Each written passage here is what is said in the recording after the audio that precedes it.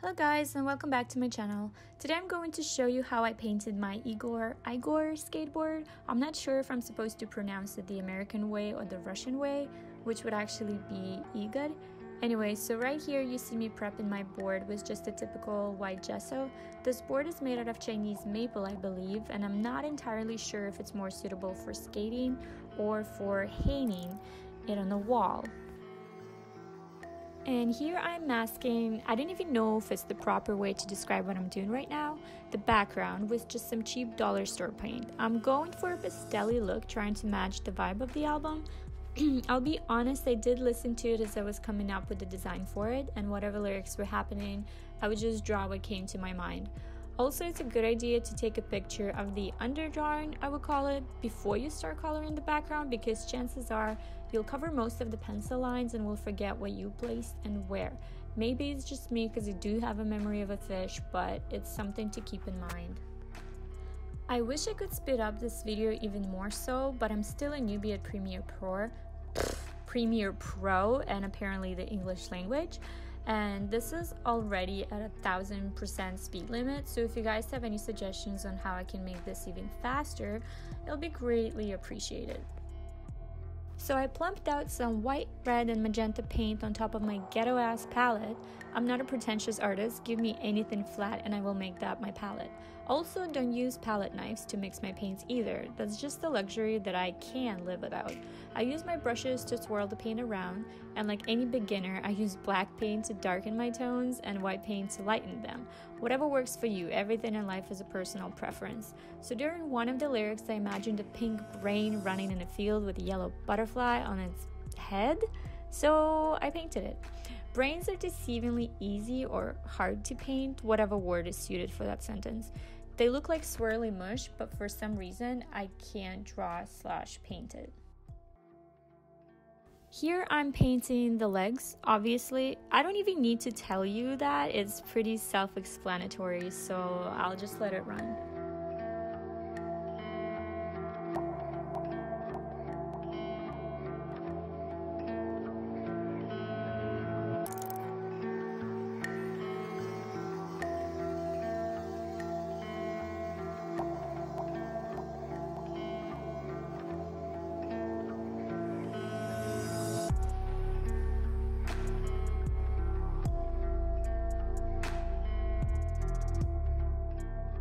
I don't know why, but for some reason I pictured flying bread loaves. They aren't even loaves, they're just slices, but when I say loaves, it sounds more satisfying.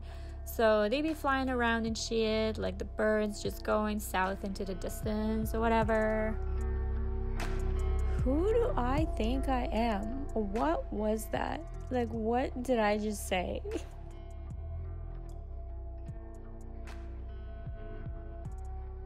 I really want to talk throughout this entire video like most artists do, and they do it so effortlessly, but I do not possess such a skill. So I'm just gonna talk about nothing so it's not too boring, even though it probably still is. Anyway, enjoy me painting my loaves.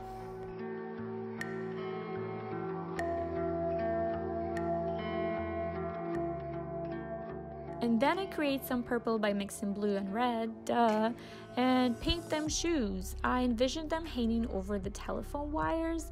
By the way, why do people do that? Is that a way of recycling them? Who takes them off? Do you think birds make nests in them?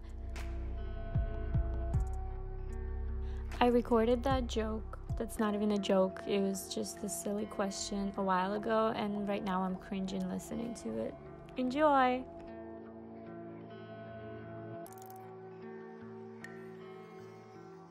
Anyway, so I envisioned them hanging on a telephone wire by a telephone wire cord laces. The image that I had in my head was so much better than what I actually have right here. It's trash. Speaking of trash, my living room, for some reason smells like just straight up farts, like somebody's blowing farts into my nostrils. It's not relevant to anything that I'm doing right now, but this is just something that's going on.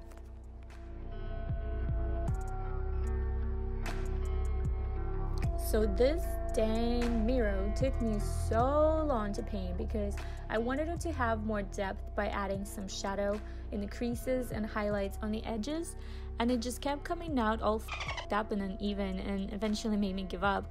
Also, don't try to fix your paint job while the paint is still wet. That's stupid. I'm stupid, so don't be like me. Let that bitch dry for a second and then coat it with another color. I wanted these dice to be soft and fuzzy and retro, and it looked better in real life, I swear, but the video kind of washes out the detail. By the way, what's a good cheap-ish camera to record with? Because I feel like this phone is not doing its justice, especially when I zoom in.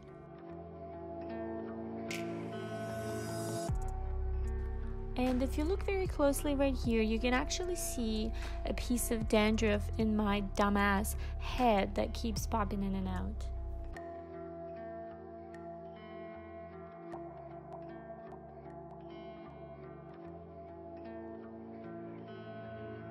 So here, my patient ass finally got to paint over the mirror with a different color, and for some generic reason I painted the sky blue, even though it is clearly f***ing pink in the background. But this is what happens when you don't think twice. And some happy little clouds.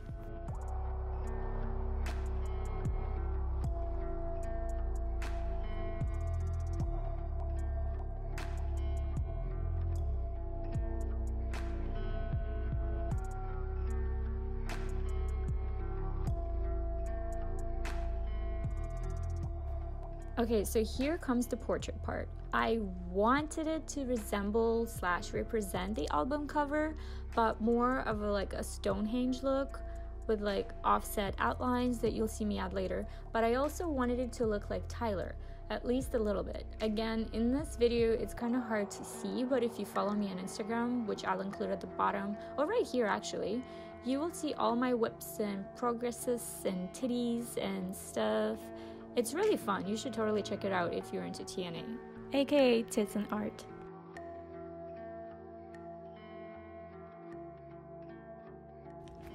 I honestly want to talk about what I'm doing, but I have no freaking clue what I'm doing as I'm doing it, as anything goes in life typically.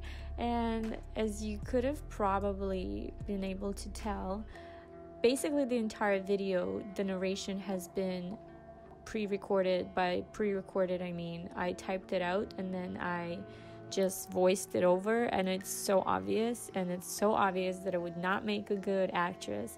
And this one right here is very real because I'm pausing a lot and my tone of voice is slightly different.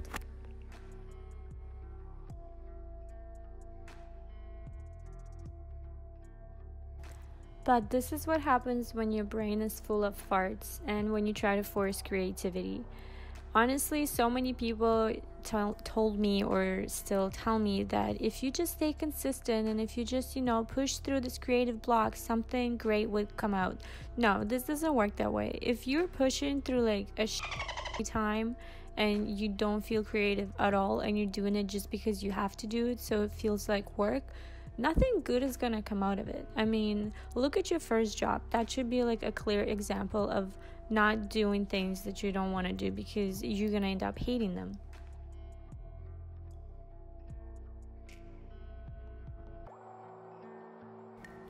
I went through so many layers of this portrait, as you can tell / see.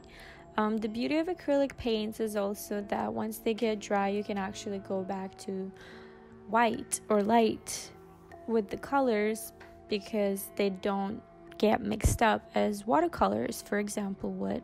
So it doesn't really matter if you go painting from light to dark or from dark to light because you can still achieve the desired look as long as you wait for the paints to totally, completely, fully dry. I'm also trying to fill in this gap of just nothingness by talking about something without having to re-edit my whole entire video.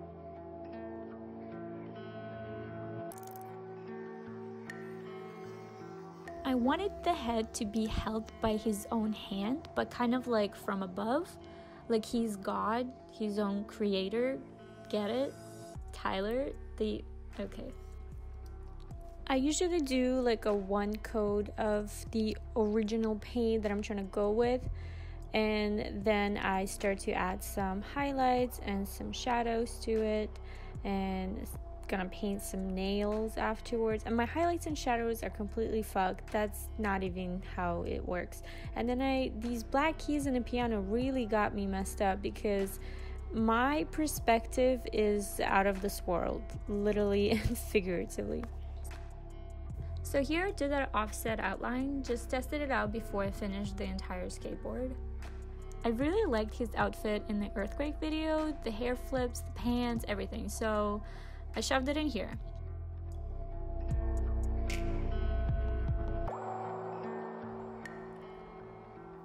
This is a real lifetime recording, and I honestly have nothing to tell you except for I'm totally digging for gold right now. You can tell by the tone of my voice. Actually, no, just one my finger is in one nostril, not the other one for some reason.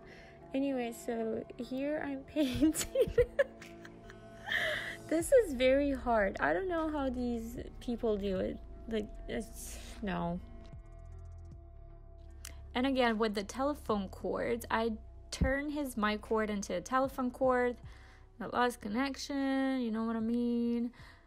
Honestly, I didn't even know what I meant by that. I thought it was sounding smart.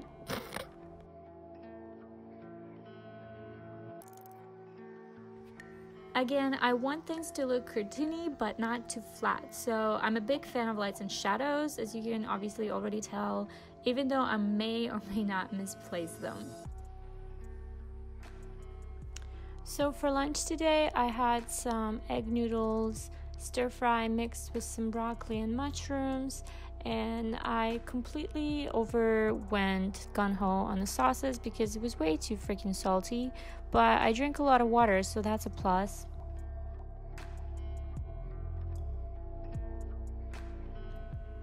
So after the paint dries, I go in with some details. These details aren't even detaily. I'm trying to make it look more three-dimensional, like I'm trying to do with the rest of the goddamn skateboard.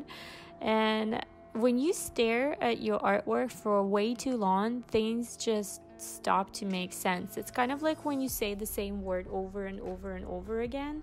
It just stops making sense. It's such a weird phenomena. Is phenomena even a word? I don't know, man. I'm just trying to make some sense of things here. So my living room still smells like farts. I've tried to open and close the windows and the fans and the vents, and I have no idea what's going on over here. And one of the lyrics said nah, so I put nah in there. Know what I mean? Please be free to comment how lame my jokes are in the comments below. Thank you very much.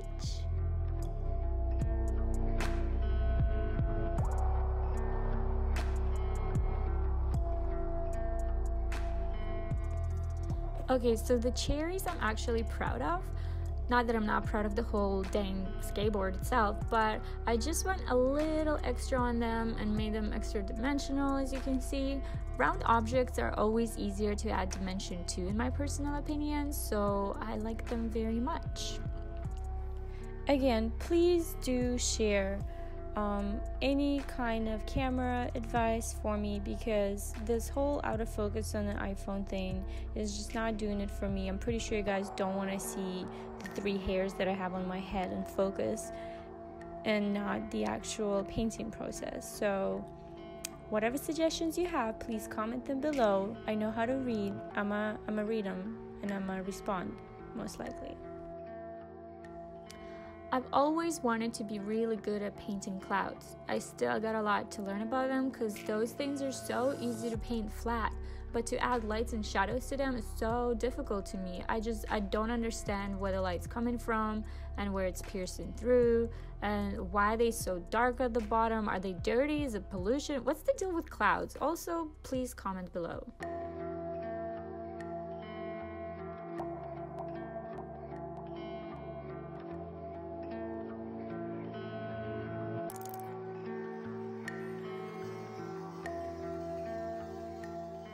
And here I'm outlining basically the rest of the artwork. It's my favorite thing to do. Just finishing touches really tickle my fancy. What tickles yours? Leave your answers in the comments below.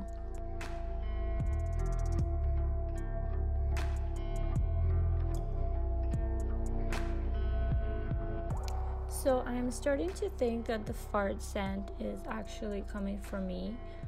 I mean, I know it's not me, but because I couldn't find the answer, I'm becoming paranoid and I'm thinking maybe I smell like farts. I don't know why I would, but, or somebody could be cooking meth up somewhere, you know, somewhere in the apartment, someone's cooking meth. That could also be a thing.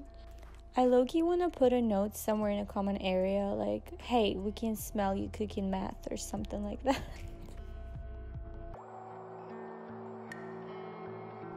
I wanted to fill the space with something, but my brain was all dehydrated from spewing out those other ideas, so I just went with his older album covers and painted some sunflowers. I think this suits theme very well, too. It's summery, it makes you think of his other album. Same with cherries, even though he specifically said this is not Flower Boy, this is not Cherry Bomb, this is IGOR. IGOR? Igor?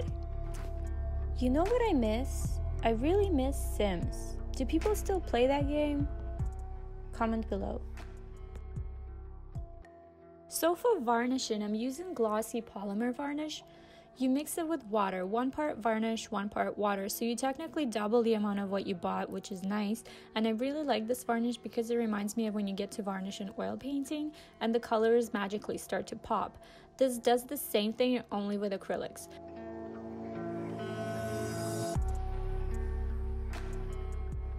So you just swish it around and you start painting.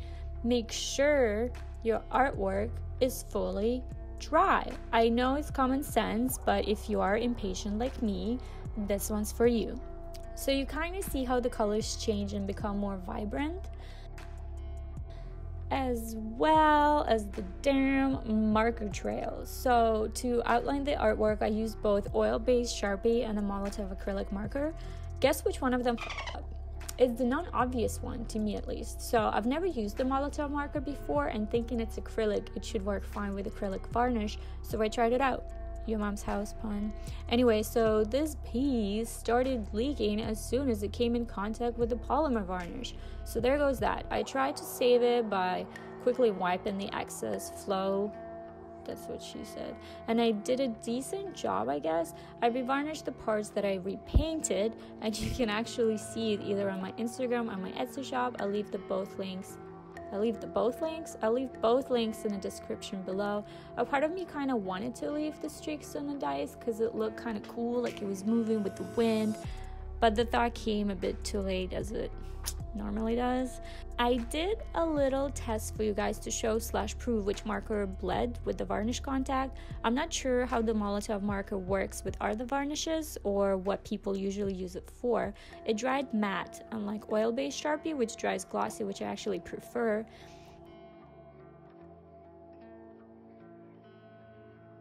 And yeah, you can see right there that that's the Molotow marker. Anyway, thank you guys so much for watching, especially if you stuck out through this entire thing.